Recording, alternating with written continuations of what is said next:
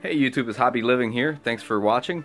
Wanted to update you guys with my current situation with DJI Mavic, with my DJI Mavic and the DJI customer support. So the customer support has been excellent. They've been doing such a great job. These guys have had a tremendous amount of communication with me, and I haven't been any more satisfied than now. So DJI, keep up the good work. You guys are doing excellent as far as your customer support is concerned.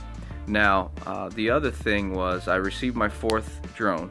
This would be the fourth different drone I get back, and it's okay.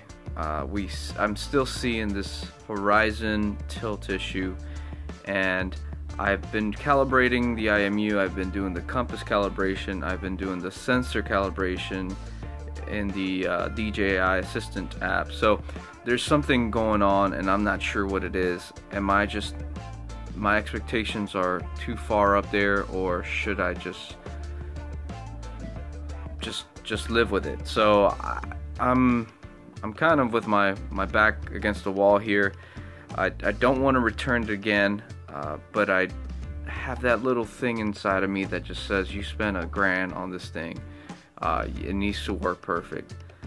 I've seen other videos online where the horizon is absolutely perfect, no matter if you're banking left, right, yaw, left, right, no matter if you're banking and inputting the yaw left or right, the horizon maintains its level.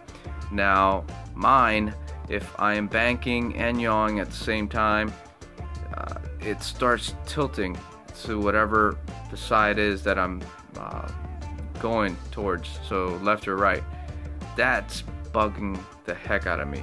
The video in cinematic mode is very good, so that part is pretty good, but I'm not always going to be flying it in cinematic mode, specifically when I'm flying over the beach or whatever, and I just want to get a good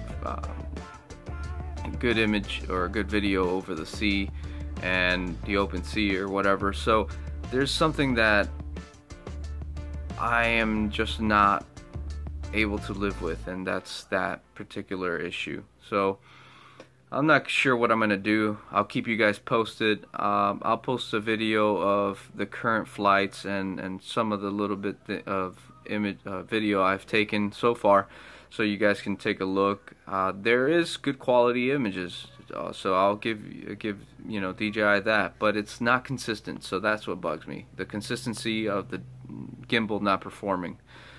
But I'll keep you guys updated. Like I said, I'm gonna upload a couple videos of the flights, and hopefully I can have you guys, the viewers, comment, tell me if I'm just being picky, and just let me know if this is something I need to live with, because I am with my back against the wall at this point, and if it is what it is, I guess that's what it is.